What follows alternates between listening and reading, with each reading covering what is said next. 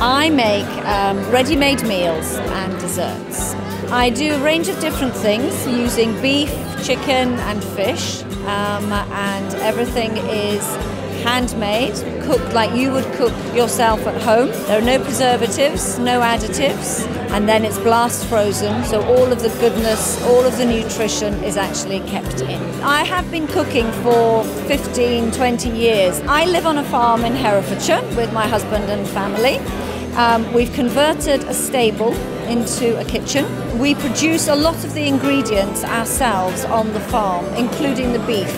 So we have a herd of Dexter cattle. The Dexter beef has a deep taste to it. We grow a lot of vegetables in the kitchen garden. What we don't produce ourselves on the farm, I buy from local farmers around us where possible. The Lodge Farm kitchen produce is the product of a community of people in Herefordshire. This is a goulash in a bread bowl. I've cooked it very, very slowly for a very long time. Don't use a knife and fork to eat it.